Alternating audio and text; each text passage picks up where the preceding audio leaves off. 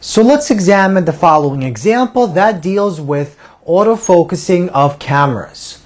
Certain cameras can determine the distance from an object by emitting an ultrasonic wave. The ultrasonic wave is reflected off of the object, and this reflected wave is detected by a sensor in a camera. This process is known as autofocusing.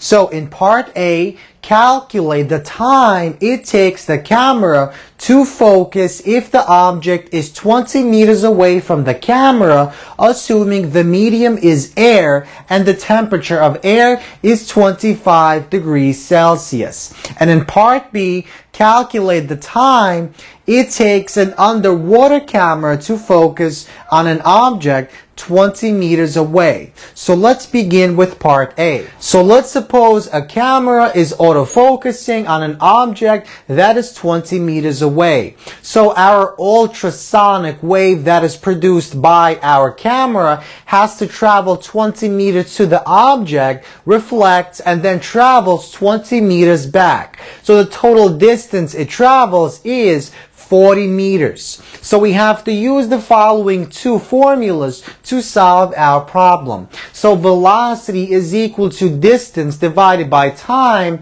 and in part B, this formula gives us the velocity of our propagating wave that is traveling through the air. So this is the velocity of the ultrasound wave.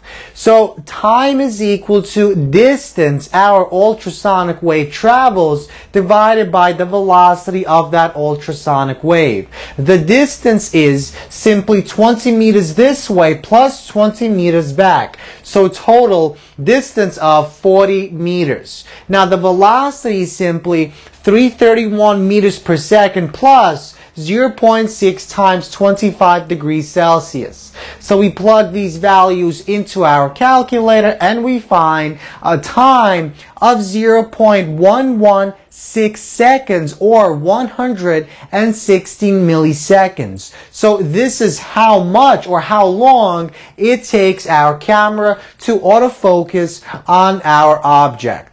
Now, in part B, calculate the time it takes an underwater camera to focus on the object that is 20 meters away. So we're assuming the camera and the object are underwater.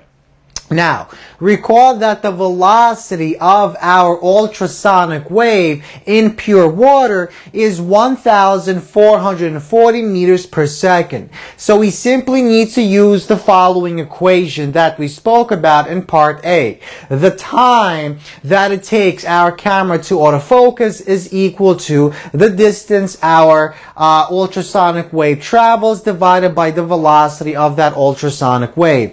So 40 meters divided by 1,440 meters per second, this should be meters per second, equals approximately 0.0278 seconds. So approximately 27.8 milliseconds is how long it takes our camera to autofocus. And the reason that it autofocuses quicker underwater than in the air is because the ultrasonic wave has a higher velocity in the water than in the air. Recall that mechanical wave's velocity depends on the type of medium that the wave is traveling in.